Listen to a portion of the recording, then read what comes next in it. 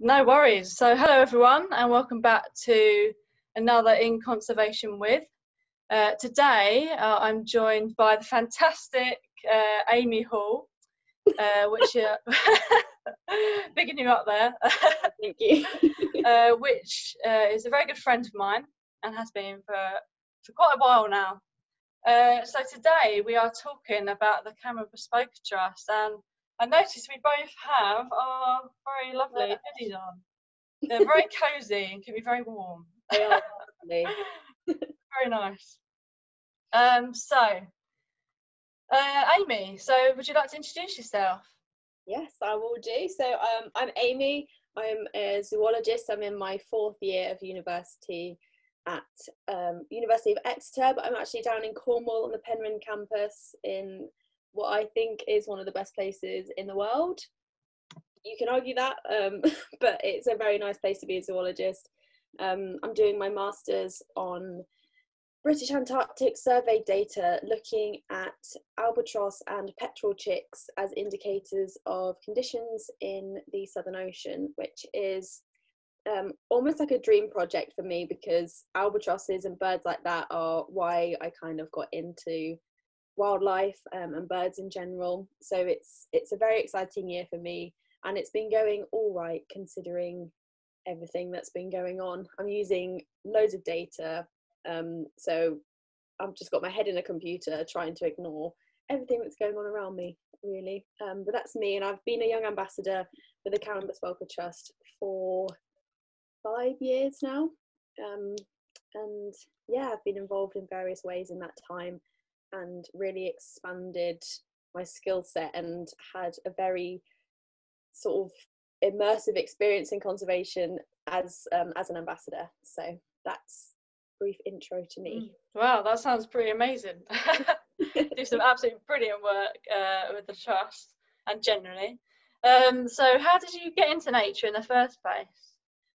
So do you know what, that's one of those questions that always gets, do you know what, everyone, whenever you want to talk to me about the Camera Bespoke Trust, it's always what got you involved. And it's probably like a really cliche answer.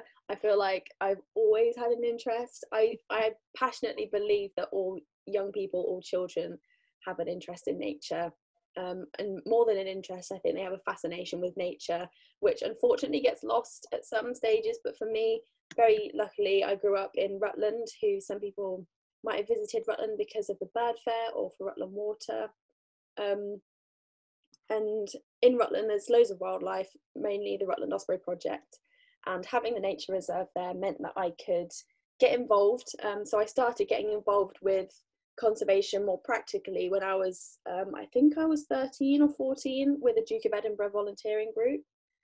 And unfortunately, that doesn't run anymore, but it was called Wild Skills, and we would meet every month and go around the reserve, look at wildlife, repair fences, build paths, and generally just enjoy being on the reserve. So I think having that around, and also having really supportive parents who don't mind me disappearing out over the fields for a few hours, really helped as well. So was any other of your friends sort of at school interested, or were you the only one?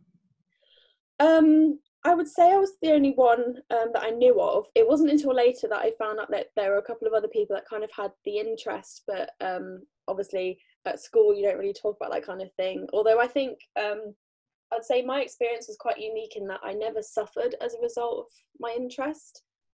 If anything, it was something that people knew me by in a nice way. Luckily, I had a big sister at the school, and I think that helps a lot with street cred when you've got a cooler older sister that perhaps isn't always looking at birds at the weekend. But yeah, no, I didn't know anybody else at school, but that never really put me off. If anything, I quite liked that it was kind of like my thing, and it was something that I enjoyed, and it was like an escape. Not really an escape from school, because that sounds like a bad thing. I really enjoyed school, but yeah, didn't know anybody else, and it was weird to think that there's all this wildlife around and no one's looking at it.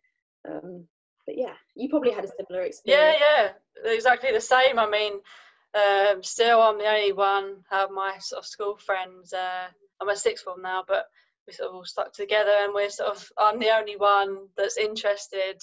But my friends are really supportive. Like, I used to get a bit teased about it maybe in the younger years, but now, I mean, everyone's so supportive. Like, they share all my things, and they always know me. If there's anything to do with the environment or wildlife, they always look to me and ask me stuff. So, I mean, I can't complain. They're always quite good. Yeah. No, do you know what? I think you really have to own it, don't you? If that's what you're interested in, and people know that, there's no point in pretending that you're something you're not. If you enjoy it, own it.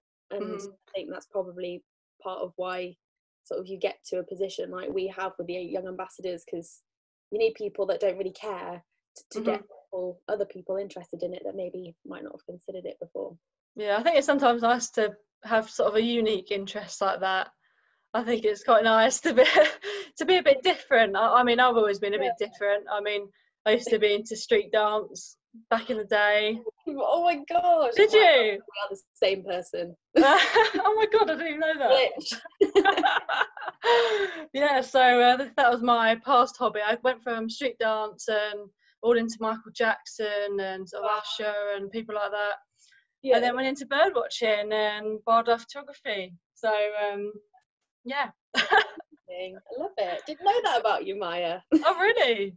I mean, my username on one of my social medias is Maya Street Dancer. Wow. So I mean, a lot of people ask me, yeah. Street dance / bird watch. I'm sure you can do it at the same time. That's very compatible. Definitely. So you're here tonight to talk about the fabulous Camera Bespoke Trust. Yes. And yeah, that's it. Show it off. I myself is really close to my heart. I've been sort of involved with it too. I'm really lucky enough to be a young ambassador for the trust and support their events, and I just think they're amazing. They're doing absolutely amazing work. So how did you sort of first find out about the trust? What sort of made you want to get involved with them? So 2016 was when I first sort of branched out in the world of conservation and started sort of trying to network with other people, and I applied to the BTO Young Birders Camp, which we met on. That was where Maya and I began our friendship, and that completely opened up this whole world to me that I didn't know was there before, meeting all these young people.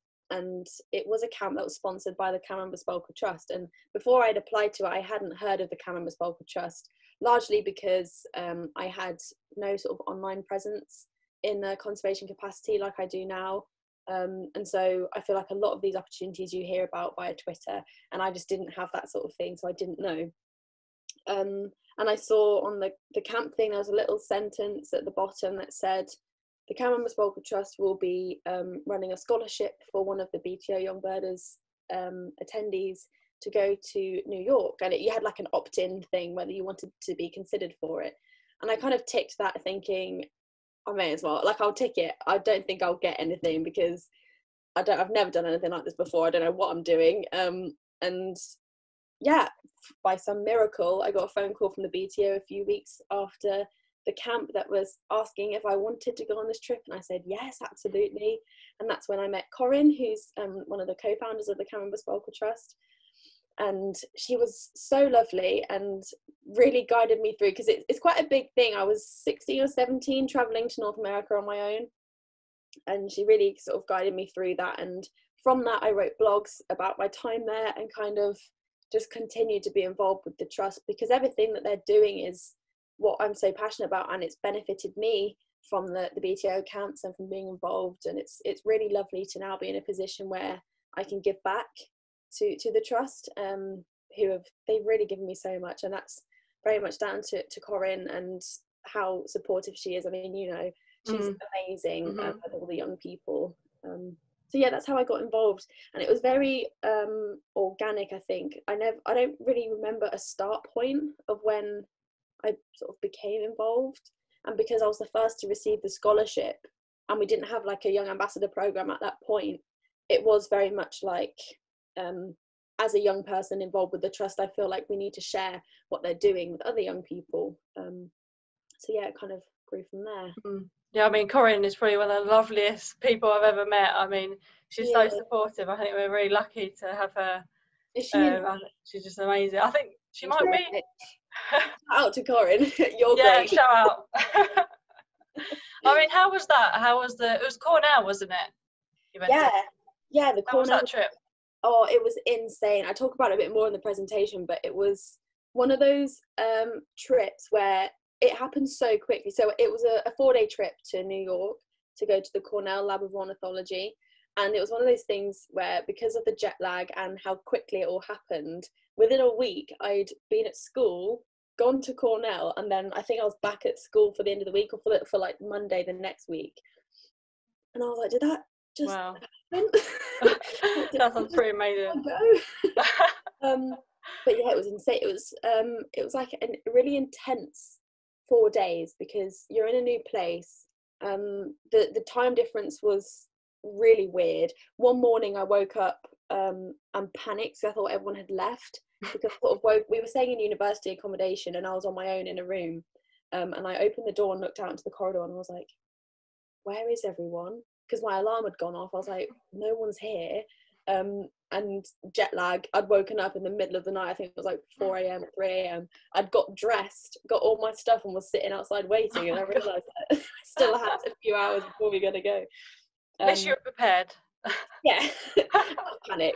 But yeah, no, it was an incredible experience, and I talk a bit more about it in the presentation, about exactly what I did and what I got up to, and yeah, it was just such an incredible opportunity, and it's one of those places that is really magical for anyone that's interested in birds. It's a hub for ornithology. So much exciting research going on there, and the American way of ornithology is just, it's so different to what I was used to here. So yeah, it was amazing. So yeah, I would love to visit there one day myself.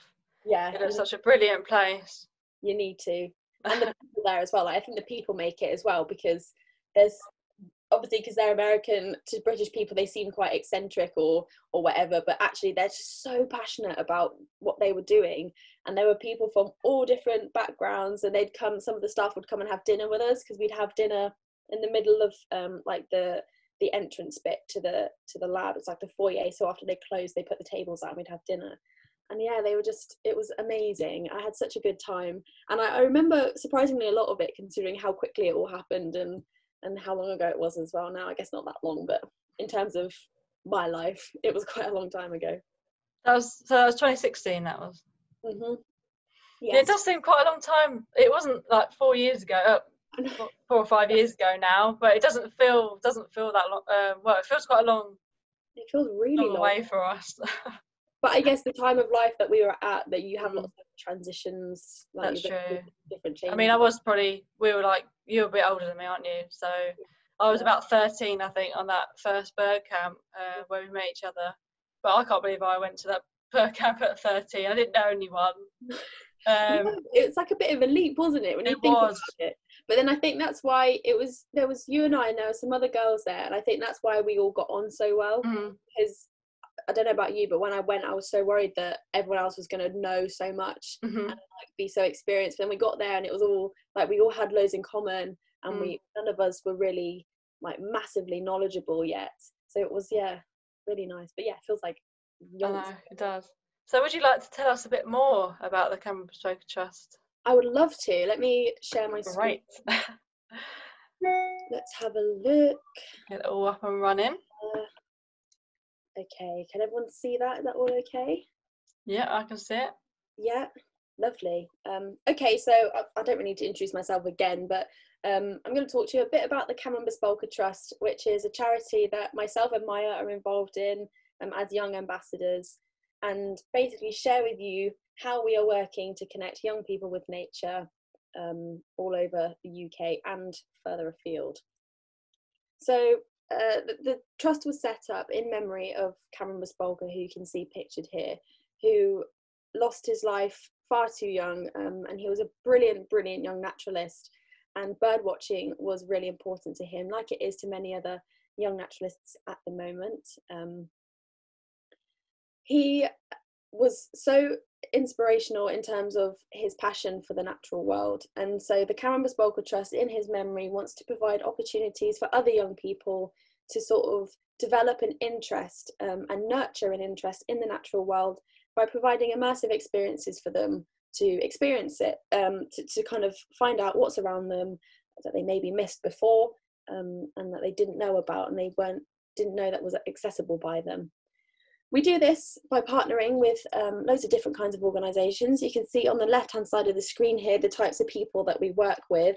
And there's some pretty big ones there, like the BTO and the Cornell Lab, RSPB, but also some smaller ones. And the reach that we've managed to achieve through working with these people is far greater than perhaps if we'd have tried to branch out on our own. And we are, like, now the Karen Bespoker Trust is fairly well known in conservation circles, largely thanks to these organisations partnering with us on our work. So the types of things that we offer are largely wildlife camps. We aren't strictly birding people. We do a lot with birders and young birders, but we are more focused on naturalists as a general, so that we don't limit ourselves to one certain group of people. Perhaps our most well-known partnership within the young naturalists world is the BTO Young Birders Camp, which Mara and I have already talked about in this presentation. That opportunity for me, like I've said, was so incredible. It's a weekend that we spent in Norfolk, and it happens every year. Obviously not this year, but I guess that's a given. Happens every year, and we're based at the BTO headquarters in Thetford, and basically spend the weekend exploring Norfolk, doing ringing, learning about BTO surveys like BBS, and seeing some fantastic wildlife whilst out and about on the reserves. I think the picture of everyone standing on the bench was when we were looking at cranes, I think there were some cranes really far off in the distance, that's why we were all standing up. We also partner with organisations down south, so we've had our Wild New Forest camps, which have been aimed at slightly younger children, and they're more like naturalist camps, and I attended one of those a couple of years ago, sort of as an ambassador to help out and to be a mentor for the young people, particularly the young girls. And that was so much fun. We saw so many cool things. We got to go and see nightjars and just spend a fab weekend in the New Forest. We've also sponsored Osprey Days with the Rutland Osprey Project, and also a group of young naturalists at Blashford. So we get involved with loads of young people, primarily through sponsoring opportunities for them to learn about wildlife. However, we aren't restricted just to field-based experiences. We've been running the RSPB in partnership. We've sponsored the RSPB Wild Art competition for a few years now. You can see some entries here. The frog is from 2019 and the bottom feeder from 2020. And they're just a few of the many incredible entries. And there's been some great category winners. Blown my mind at how amazing the art is from these kids. And this runs from early primary up through till secondary, I believe, age. So that has enabled a wide range of young people to think about nature in a different context to how perhaps they may have before. I think the key for getting young people involved with nature is to make it accessible. Not everyone has access to wild spaces that they can go and see, and I'm sure I'm on the Urban Birder webinar, so I can't say that urban areas don't have wildlife, because they absolutely do. But some people maybe don't have the facilities to access it, maybe they don't have the equipment or the ability. Either way, art competitions are a fantastic way of getting young people to focus on wildlife in a different context, and it's super fun. Like, everyone likes doing a bit of arts and crafts, and you can tell that in the entries that they really had fun doing this. However, I think for me the most exciting thing that the Karen Bespoker Trust offers is the Cornell Young Birder Scholarship.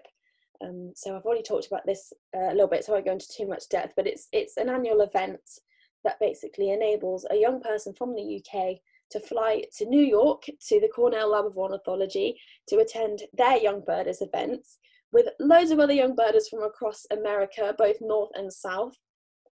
It's an incredible opportunity. It's an amazing place to go to, and a great chance to network as well with future ornithologists.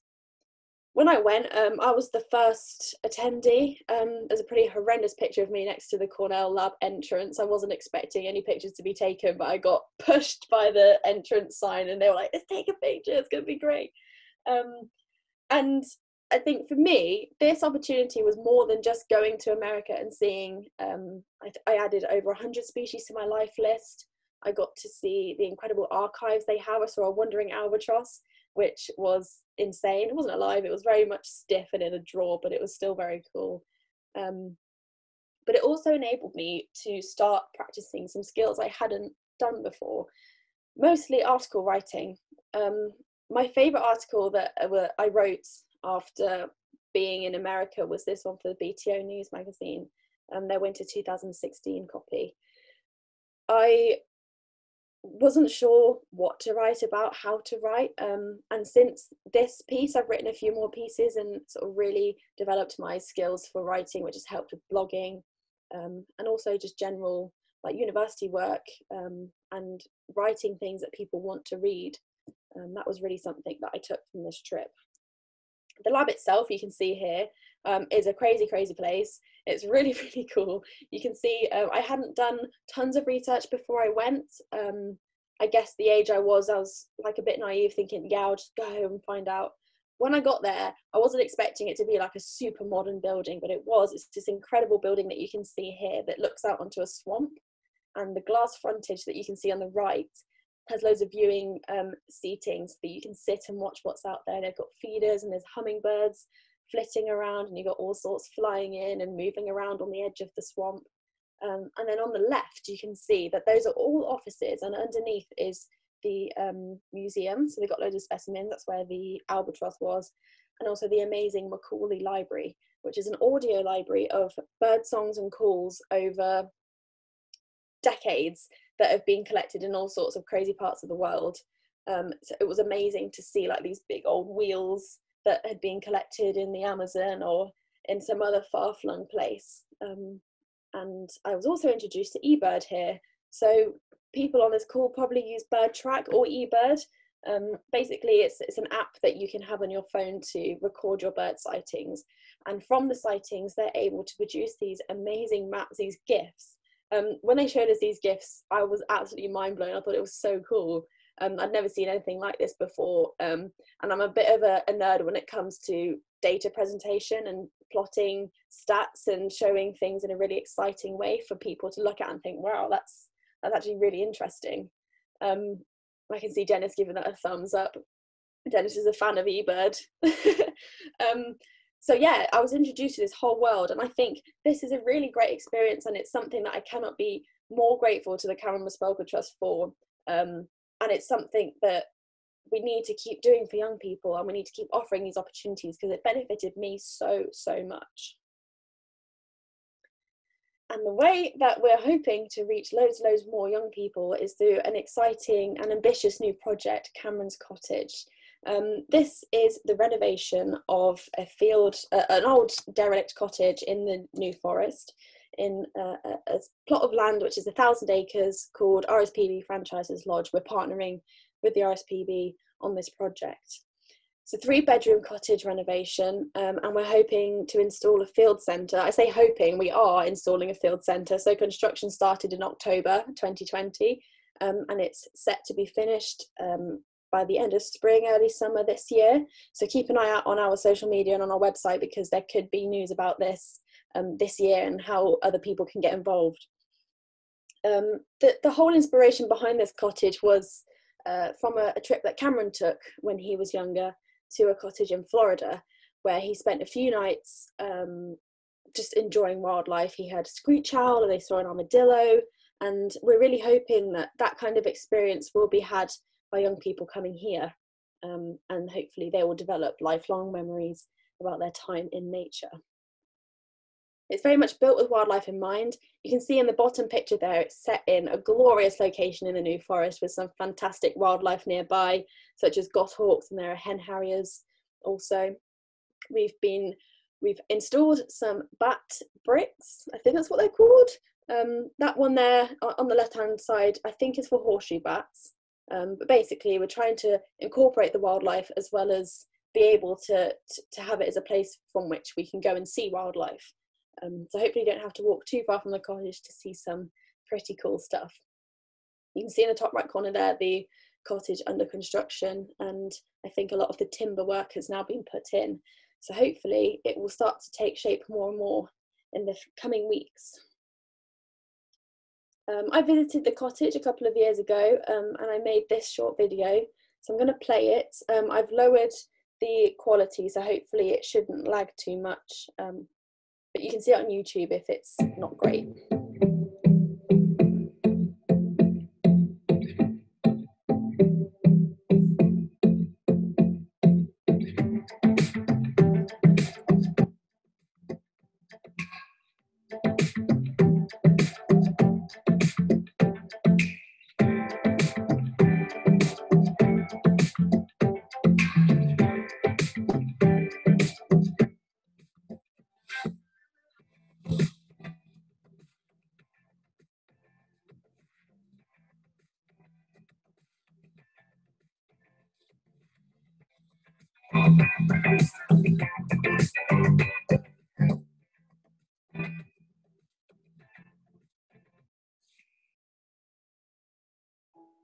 Here we are at Cameron's Cottage in the middle of the RSPB Reserve Franchises Lodge, which is right in the heart of the New Forest. We're hoping it will sleep up to 18 people, so it'll be a really beautiful retreat for people to come with their schools, nature groups, and many different environmental groups that can come and stay as well. We're going to have a field study centre, so that again, it will be just an educational base for people when they come and spend the day here, as well as a very small lab type of technical room for university students to maybe doing some research to work on their thesis.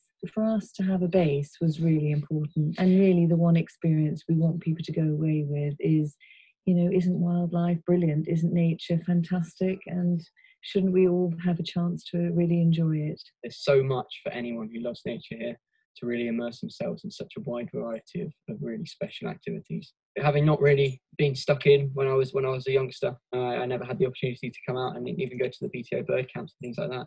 So definitely this place would have turned my head. It's really special. For Cameron, there was a life-changing moment when he went to stay at an Audubon cabin in Florida, which was an amazing experience for him. It told him how much more there was to do to engage with wildlife, birds and nature. It's in part of the New Forest, like you said, so you got all sorts of birds like redstarts, probably nesting in this area, goshawks just down there. You've got hen harriers in the surrounding heathland, and it's just a perfect place to get young naturalists involved into nature. We've come such an incredibly long way with the Cameron Bespoker Trust. We could not have done any of this without the help of all our amazing, incredible supporters and donors. This cottage has obviously been a huge project for us, and to achieve this ambition to open something as incredible as this has been only achievable because of the help we've received, of which we are so incredibly grateful. We hope to continue fundraising and getting more supporters on board and realising what a difference we can actually make.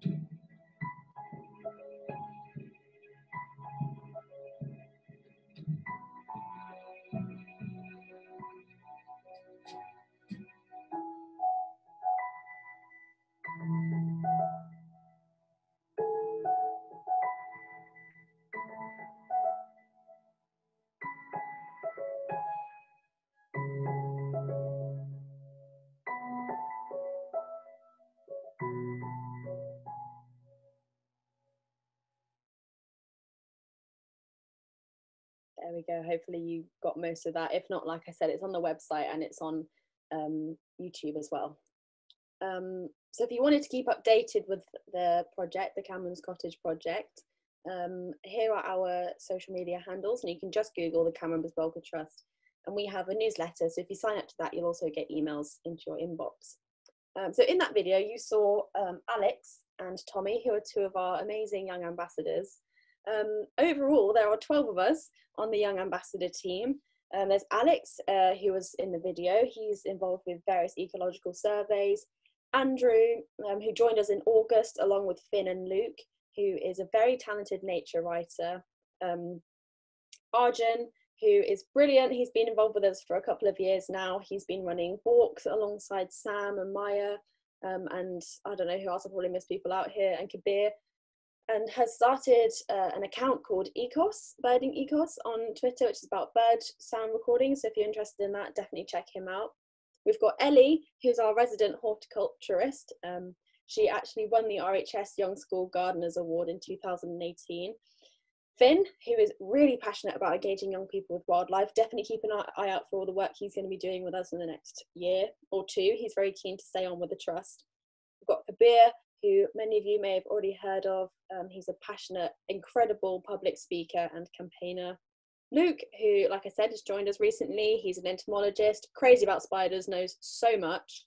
Megan, who has also been involved with us for a couple of years, and I think was at the first bird camp or one of the bird camps. I met her at one of the BTO bird camps. She's recently been fundraising for the Cameron Bulgur Trust by selling face masks. So if you want to top up on your face mask stocks, check out the options that Megan's got for the patterns. Maya needs no introduction, and Samuel, who's involved with the BTO, as well as being a great birder and also taking part in young birders walks as well. And Tommy, who is, alongside being a young ambassador, the youth engagement officer for Hampshire Ornithological Society. This is a killer team. They all do so much stuff to make sure that the work of the Cameron Bulgur Trust, connecting young people with nature, happens. They're all so inspirational. I mean, what I've told you through their brief introductions is the tip of the iceberg. They're really, really impressive young people, and they're so passionate. They're going to be doing some great things in the next few years for sure. Our Young Ambassador program kind of was reformed in August when we recruited Andrew, Finn and Luke to make the team of 12. And we've decided to take a direction with this, which enables our young ambassadors to receive training alongside offering what they offer for young people to make them really exceptional leaders in conservation. And part of this has been a partnership with CJ Wildlife. You can see the logo on the right there, who are a wildlife food organisation, bird seed, bird feeders, that kind of thing. And they're basically just providing support to the young ambassadors for carrying out their projects. Obviously this year it's been a bit, not much we can do, although Maya did use their support for the wildlife garden, and hopefully in 2021 we'll see a few more projects coming along with CJ Wildlife. They're a great group of young people, and this was a picture from Bird Fair last year, 2019, not 2020, which was the first time that I think we all got together, or most of us got together, and really worked on what we were going to say to the public about what we're doing and how we're doing it, because a lot of us are very far apart, and it's really hard to work with people when you're so far apart. I mean, this year has been a great example of trying to get things done over the internet, and when we're trying to get young people involved with nature, it's really hard. So this was a great opportunity to see everyone and to talk to an audience about the Cameron Bulgur Trust, and it was really well received. At the start of the presentation, when we were sort of setting everything up, we were saying to each other, I think it would probably just be like our parents and then like maybe some other people that have seen it. We weren't expecting anything massive because there's some great speakers at Bird Fair. But I don't know if it was just because I had good memories of it, but I feel like we filled the tent pretty well with people who came along to listen to what we had to say. And that's largely owing to these amazing people that have such a great following on social media because of the amazing work that they do. For 2021, we've decided to create an action plan. So in summer 2020, I became involved with the Young Ambassador Programme in a slightly different way. I became a trustee for the Cameron Bulgur Trust. And so part of my role as trustee is heading up the programme and making it more directed and sort of being able to lead the young people and think about what we want to do and how we're going to achieve it and have it in a much more sort of structured way. For 2021, I thought it was important we had an action plan because 2020 was a bit rubbish and very deflating for us because the summer is a time when we have so many opportunities to get out and to do things with young people and to see each other and be in the field, see fantastic birds and wildlife. We didn't get to do that, but there are things that we can do. So we made our action plan, and you can see here there are still some things that we have to wait for Boris to give the go-ahead on. I doubt he will in the near future, but anyway, we've got our young birders walks, which are a staple for our ambassadors. Young naturalist competitions, which will be able to be done with lockdown restrictions, similar to the Wildlife Trust's challenges that they do, like the 12 days wild one they've done recently. The 3 Peach Challenge fundraiser was an idea of Ellie's that she's going to be working on when we know whether we can do it or not. And of course, with the fundraisers, also a virtual raffle, so we can raise a bit more money to contribute towards the work that we're doing. We're also hopefully going to be embarking on a Cameron's Cottage social media campaign, so definitely keep an eye out for that. We're going to be sharing some information about the cottage once it gets nearer to completion, about how people can get involved with it, and what it means for young people wanting to explore wildlife, because it's going to be a really great place for people to do their research for university, or just to get out, get some volunteering done. And of course the Instagram live quiz at the bottom, which is another lockdown staple, I think, which hopefully we'll be able to find someone with a pretty big platform that can do that with us, who can get a different following that we have already. And I think I've put this picture on. This is a picture of our Christmas quiz that we did this year. This quiz for me summed up what the Young Ambassadors are about and what we do. We had 35 people on this call, which might not sound like loads, but 35 young people who have come along for the big Bespoke bird off, I think is pretty impressive. And it's testament to the work that the ambassadors put in to getting people involved and getting people signed up to these kinds of things. They're a great group of people, and please look out for any other things that we're going to be doing by following us on social media and following the individual accounts. They're all lovely, lovely people. So as a charity, of course, central to what we do is the funding that we have to do what we do. And the way that we've had people fundraise for us in the past has been crazy. There's been insane bike rides across America, marathons. Megan's been making the masks. Ben Porter, who you might know, is a really talented wildlife photographer and conservationist, has made a 2021 wildlife calendar, the proceeds of which will be donated, 10% will be donated to the Cameron Bespoke Trust. So if you still need a calendar for this year, definitely check that out. And on the Cameron Bespoke Trust website, we have a shop with some nice little gift ideas, some really, really lovely stuff. So if you fancy getting presents for friends or family or for yourself, definitely check that out. We're also on Amazon, so you can select us as your chosen charity on Amazon. So while you shop on Amazon, we can get donations from them via their charity scheme. But that's basically, in a nutshell, the Cameron Bespoke Trust.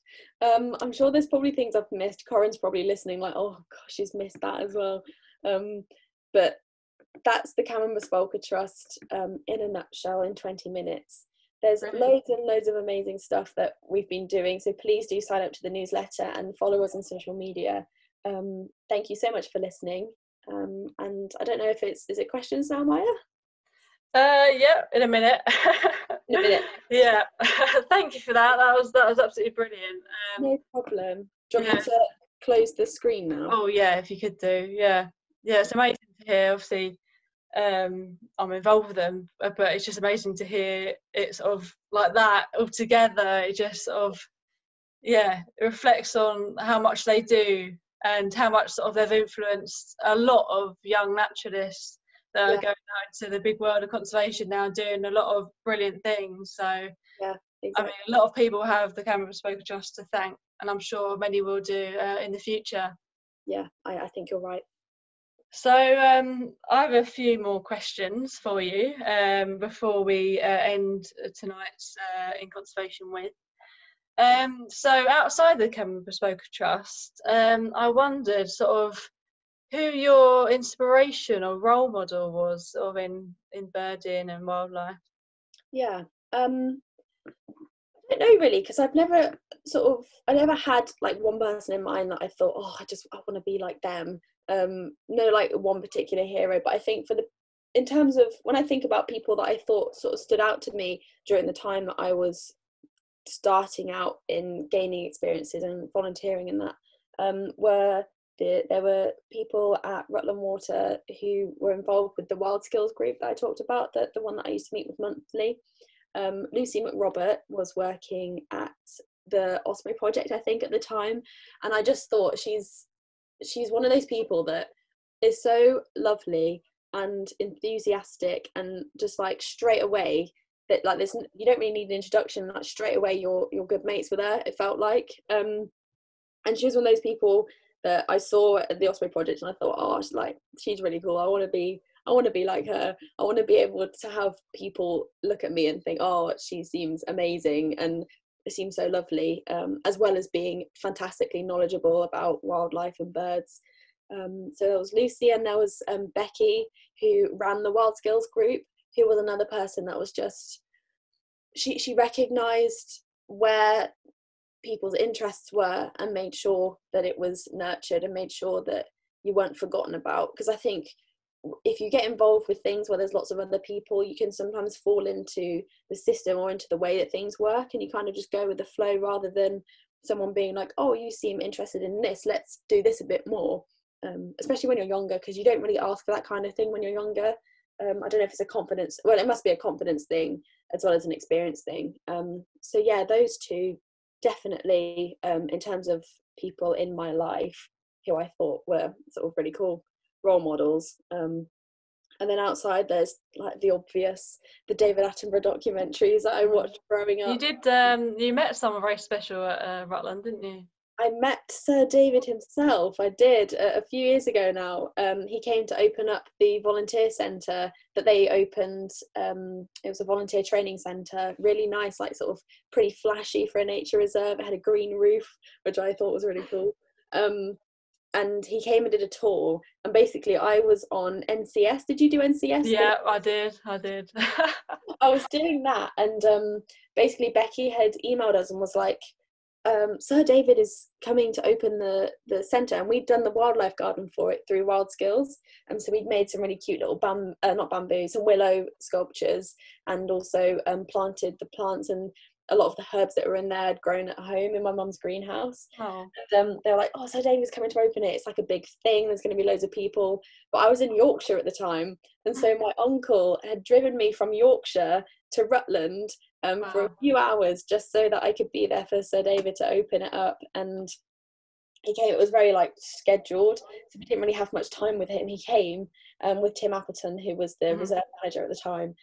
He came and spoke to us for a bit, and I feel like I hugged him. I feel terrible. I think about the experience. I kind of just stole him. I was standing right next to him, and he was like asking us questions about the wildlife garden, like, oh, did you do this?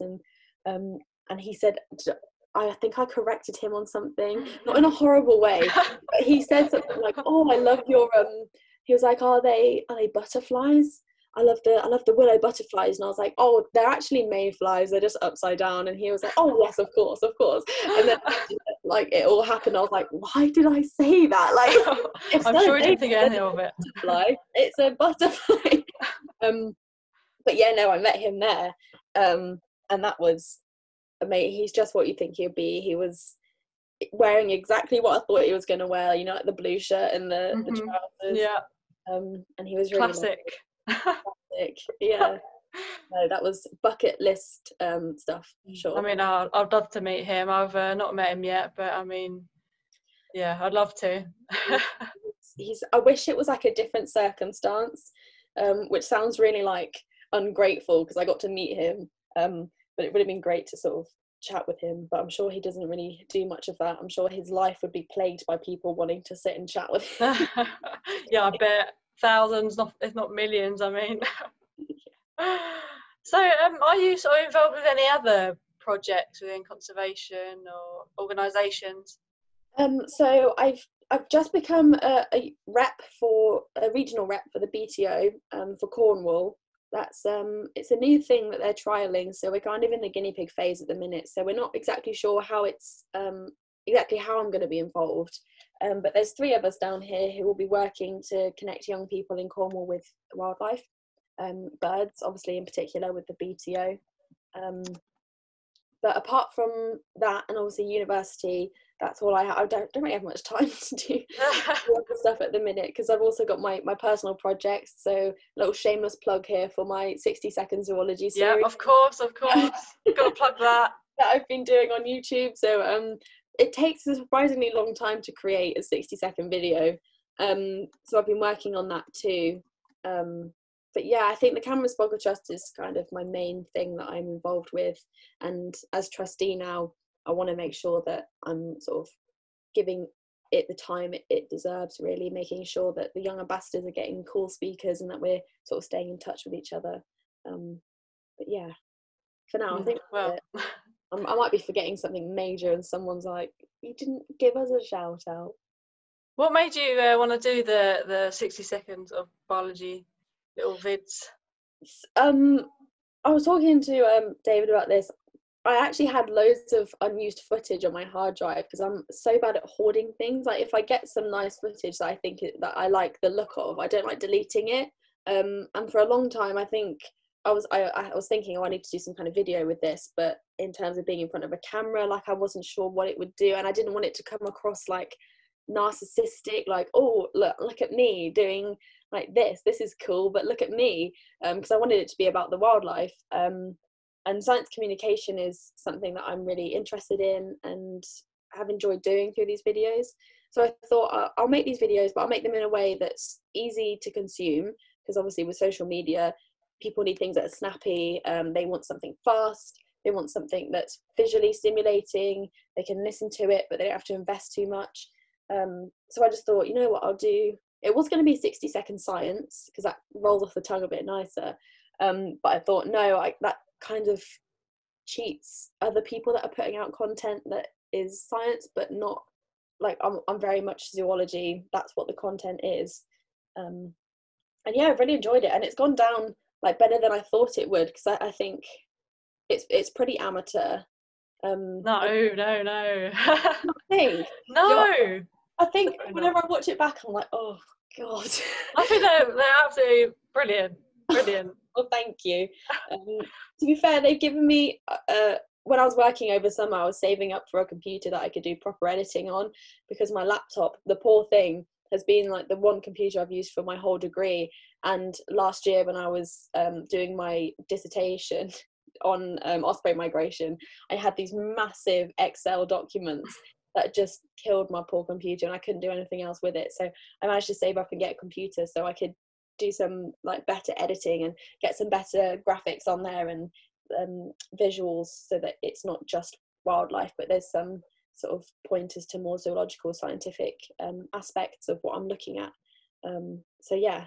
Yeah, I've enjoyed doing them though. They've been really good fun. I've been working on the 9th episode today, which is going to be on feral pigeons. Very nice. I look forward to seeing that.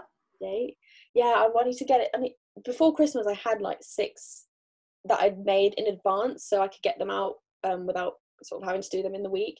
But I got a bit lazy over Christmas, and so I've got to get this Need a break. Friday. Yeah, I need a break.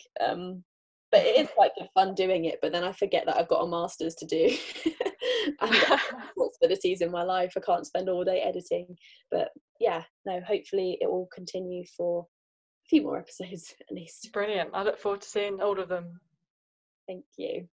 So what are you sort of aiming to do in the future? Is it something like presenting or sort of... Yeah, I don't know yet. I really want to be able to use my degree, and something I've learned whilst doing my degree, which probably sounds like blindingly obvious, but I kind of only realised it a couple of months ago, is that I do want to investigate research a bit more.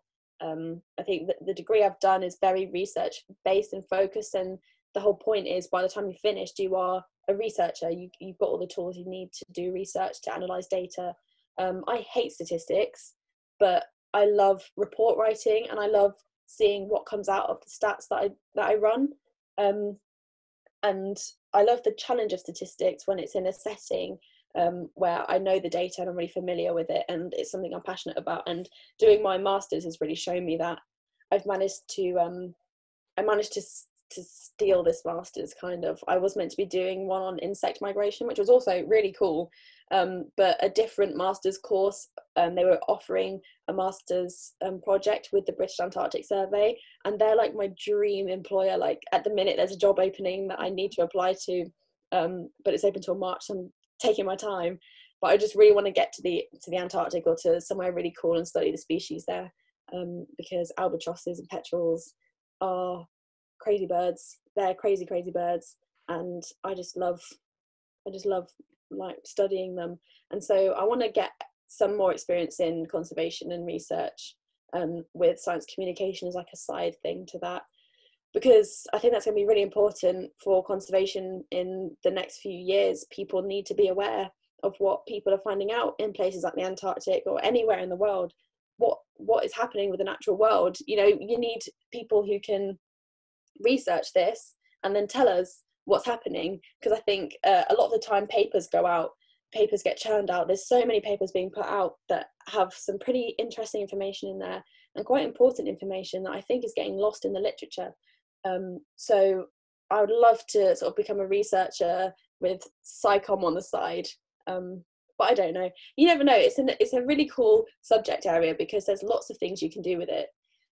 It might seem like quite a limited degree. You know, when I chose my degree of zoology, I was like, oh, I'm really worried that I'm really limiting myself and having too narrow a focus.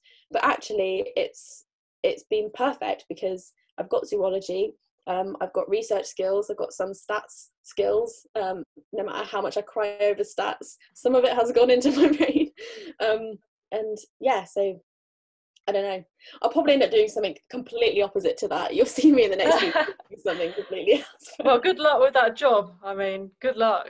Yeah, I mean, I'm not holding my hopes out too much, because I'm sure there's people that are much more qualified than myself, but I'm sure you have a very good chance. Hopefully. Okay, so we're going to bring the first part of the In Conservation With to a close. I must also say thank you to our sponsors, Leica Optics. Thank you for sponsoring In Conservation With.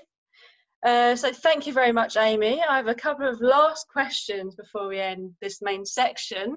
Yeah. So, Amy, what is your favourite bird? By the way, Maya told me she was going to ask me this question, and I said that I would probably know by the end, but I'm going to have to go with one of my study species, and I'm going to have to go with the giant petrel, because one of them is actually called the Hall's giant petrel, and I didn't know that before I started doing my research, and I thought that was pretty cool.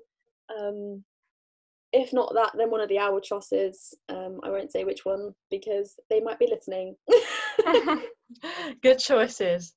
And my final question is, if you could give one piece of advice to young people or people in general who are starting to sort of get into nature, what would it be? It would be just to go for it. Don't think about whether you're qualified, or don't think about whether you have the experience or not. Just do it.